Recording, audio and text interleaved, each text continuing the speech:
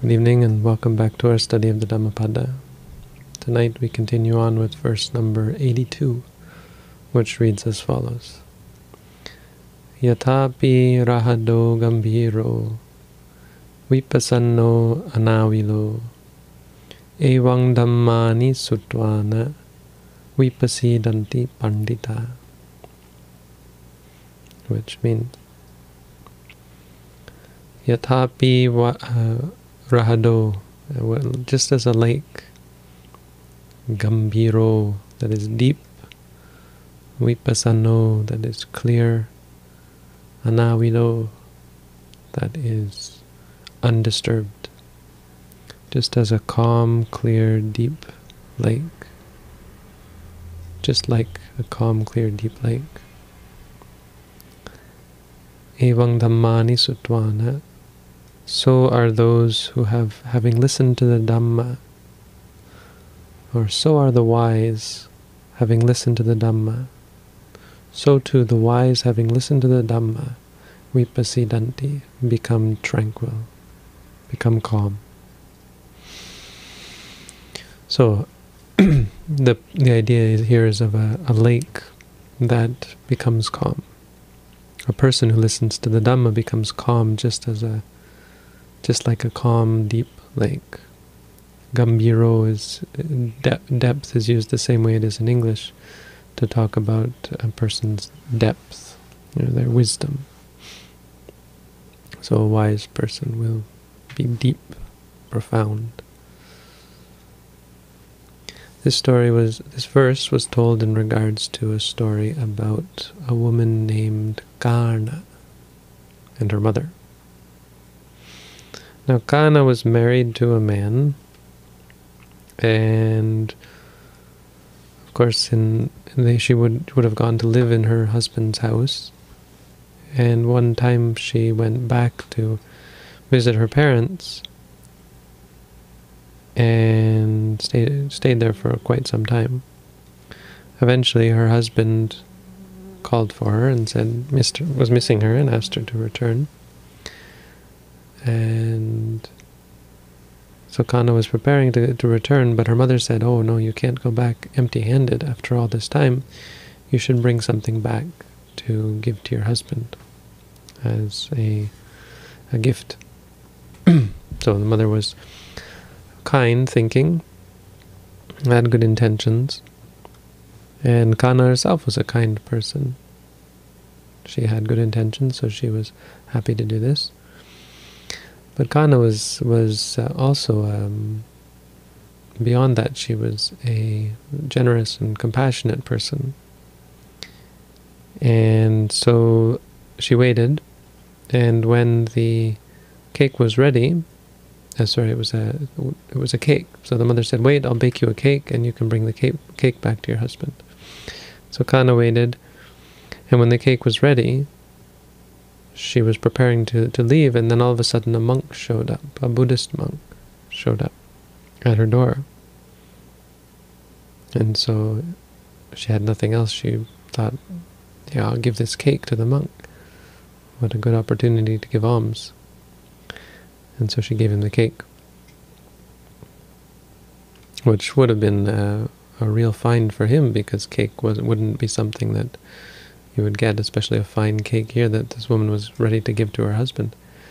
So she gave him the cake and went back to her mother and said, "Look, I gave the cake to a monk. Can you bake me another one?" And her mother was fine with that. "Oh, that's great. Good for you." Meanwhile, this monk did something that he probably shouldn't have done. He was an older fellow and a little bit excited about the cake. And so he went back to the monastery and told the other old monks about it. They sit around, a bunch of old guys. "Oh yeah, I got a cake from this house." "You got a cake?" So a second monk heard this, and he went to the house. And he got there just as the cake was baked, and the woman Kāna was getting ready to return to her husband, and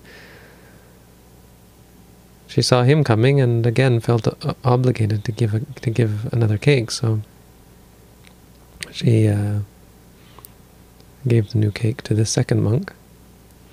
And she was still happy, but she was like, okay, well, it's good that we're giving to monks. So really better get going. So she asked her mother, please, mother, one more time. That's all. Just last time. One more cake. And the mother was like, oh, well, okay, very well. Baked her a third cake. Of course, the second monk went back to the monastery and told his friends. And a third monk came. And getting a little bit frustrated at this point, but still not wanting to turn anyone away empty-handed, she gave a third cake to the third monk. Meanwhile, her husband was kind of frustrated at this point. I think this all happened on one day. It would sort of make more sense if it happened one per day, but I think it was the same day. And so her husband sent a messenger and said, okay, wait, she's coming, but you just have to wait a little bit longer, because they're baking the second cake and then baking the third cake. And they baked the third cake, and a third monk came, right? And we said that third monk came, baked the fourth cake, gave the third cake away, baked the fourth cake. A fourth monk came. And at this point the husband got fed up and was told that he should just find another wife. And indeed, that's what he did. He figured that his wife was never coming home, and so he went and found a new wife.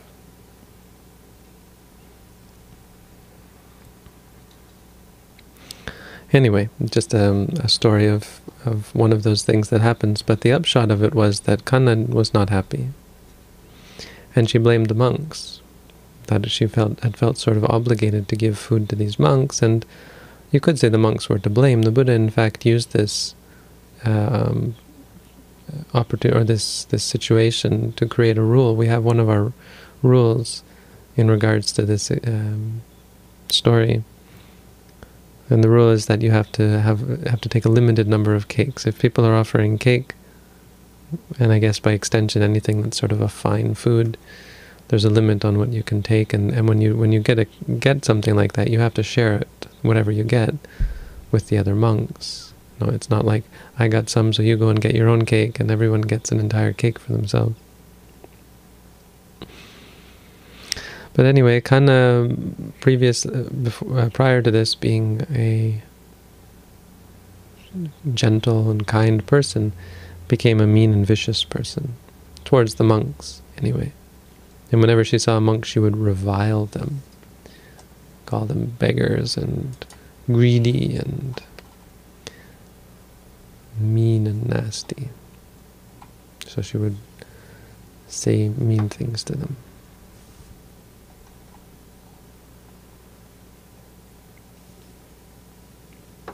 It doesn't say what she actually said, but she said, these monks have ruined my married life, because her husband went and got another wife. Husbands could sort of do what they wanted in India, and indeed that's what he did. Fickle sort of fellow.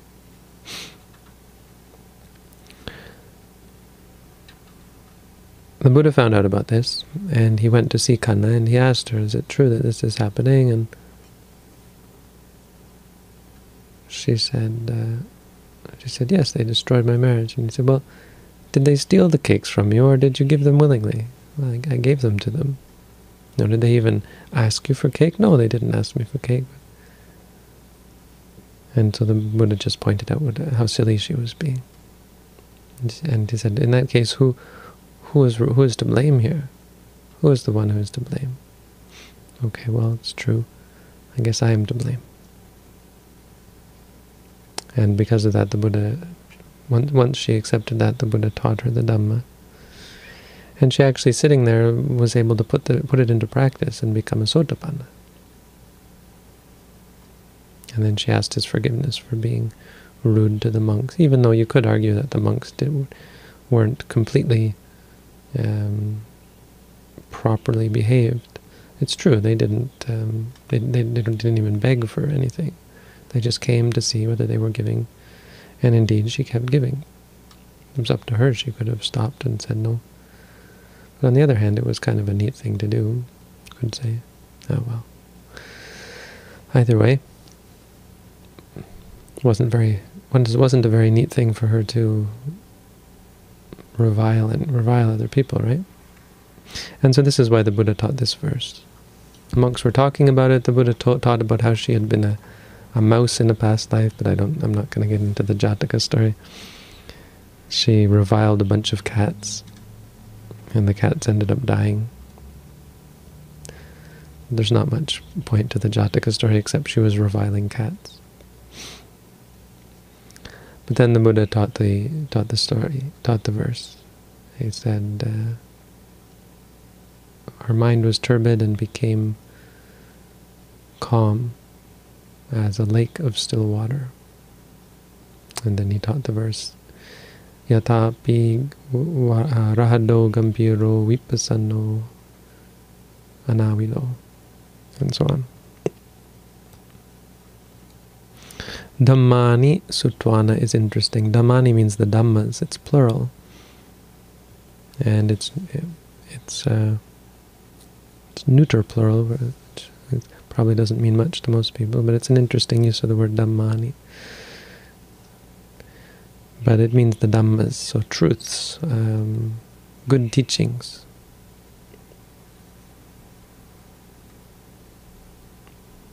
So how does this relate to our practice? Well, immediately comes to mind for me is the whole concept of meditation interviews that we've been conducting. We have these weekly interviews, so people have been making appointments on our meditation page, and then we have a Google Hangout one-on-one and help people out, give them advice. And so I've been doing this for a few weeks now, and it's worked really great. But before that, I've done this in person, and just having someone there to remind you and to clarify your doubts is quite a stabilizer for your practice. It's easy to get caught up, to get all worked up about turning mountains into making mountains out of molehills, turning something very small into something very big, because it's very hard for us to see our faults. It's very hard for us to guide ourselves, especially on something that is new to us, something unfamiliar.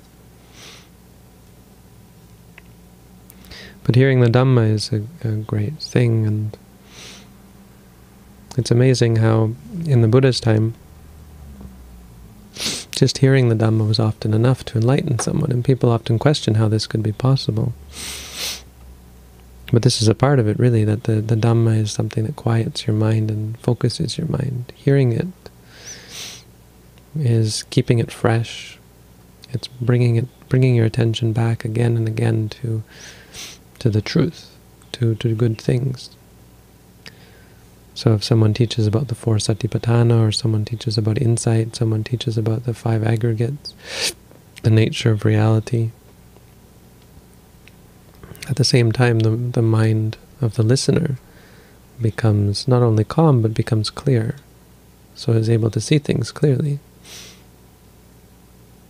We talk about how a meditator knows when they're sitting that they're sitting, then everyone listening can suddenly becomes aware of the fact that they're sitting and becomes aware of the present moment. So the mind of the listener is brought back again and again to these and other good things. On top of that, listening is kind of a special interaction, because listening live anyway, because you're forced to stay still. Those of you listening at home, there's something lacking here. You're still listening to the Dhamma, potentially, but you have the ability to get up or talk to other people in the room, make fun of me, check Facebook, make comments and so on, because we can't see or hear you. But when you're sitting there's something about sitting in front of a teacher, listening to them teach, that makes it a meditation in itself. You can't move, you can't even respond. You just have to receive, receive, receive. As a result, becoming enlightened when listening to the Dhamma talk is a very viable thing. Becoming a sotapanna, there's no reason to doubt that this was possible. that the Buddha could teach, and people would become enlightened while they were sitting there. Sometimes all they needed was a little nudge, and the Buddha was very good at nudging people in the right direction. So this is why we encourage listening to talks. It's why we encourage going to see people who can teach you the Dhamma. It's why we encourage undertaking courses under a teacher as opposed to just reading about them. But even reading, there's something just about hearing the truth. Having someone teach you the good things, or reading or learning about good things. That's what the Buddha said, better than 1,000 words that are meaningless is one word, when you hear it, that brings you peace. So, quite a simple verse, a simple little story. One other thing you could say about this in regards to the idea of how it can help an angry person is often we wonder how to deal with conflict. How do I deal when someone's accusing me of things? Shouldn't I fight back, right? When someone's attacking me, shouldn't I defend myself? How do I convince someone of my position, and so on? I think the key is in this verse. This is a good point as well, that you say the truth. When people hear the truth, they become calm. You don't have to argue, you don't have to persuade. You listen, and if you're mindful and your heart is pure and clear, when you speak, it's the truth. And just hearing the truth calms people. Arguing doesn't solve things. Defeating the other person doesn't create peace. But hearing the truth creates peace. When you give people the truth that they need to hear, the Dhamma, the good teachings, it brings peace. That's why mindfulness is so important in a conversation. Mindfulness is so important in our dealings with other people. It's difficult, but it is something that we should always think about when we're approaching a conversation, especially one that we know is going to be hostile or fraught with emotion. We should bring mindfulness to the fore. Parimukhang satting upadapitva. Bring mindfulness to the fore first off, and then engage in our activities. So anyway, that's Dhammapada verse 82. Thank you all for tuning in.